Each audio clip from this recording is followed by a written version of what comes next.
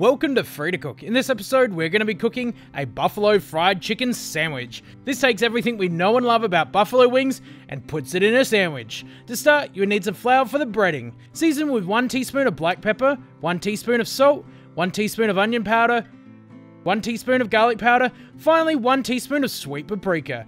Mix it into the flour. Next, you'll need a bowl filled with buttermilk. To help create a crunchier breading, add a small amount of buttermilk to the flour and mix it through.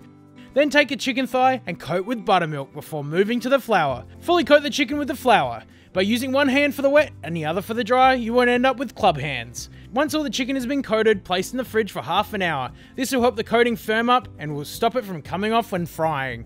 Next, we're going to make some blue cheese dip. Add half a cup of mayonnaise, followed by half a cup of sour cream, quarter of a cup of buttermilk, 1 teaspoon of minced garlic, half a teaspoon of black pepper, half a teaspoon of salt, then half a teaspoon of mustard powder.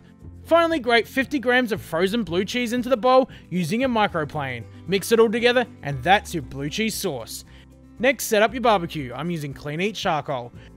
Place a deep-sided pot over the heat and fill halfway with oil. I'm using canola oil. Bring the oil up to a temperature of 350 Fahrenheit or 180 Celsius. For safety, I like to keep a fire blanket within arm's reach. Place a smaller pot on the edge of the charcoal. Add 2 tablespoons of butter followed by half a cup of hot sauce.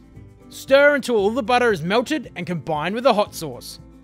Remove from the heat. Lower the chicken into the oil. Make sure to lower the chicken into the oil away from yourself. Fry the chicken for 8 minutes. This will make it perfectly crunchy and juicy. Remove the chicken from the oil and let it drain. This chicken is looking amazing. Place your buns on the toast. All that's left to do is to build this sandwich. Place the chicken into the pot of buffalo sauce. Stir it around to coat the top. On the bun, add some leafy lettuce, followed by the chicken. Top with some blue cheese sauce. Trust me, it's worth adding.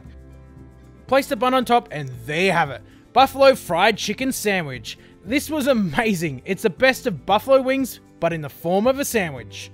If you found this recipe helpful, don't forget to share it, subscribe to the channel, like us on Facebook, follow us on Instagram, and if you have any recipe suggestions, leave them in the comments.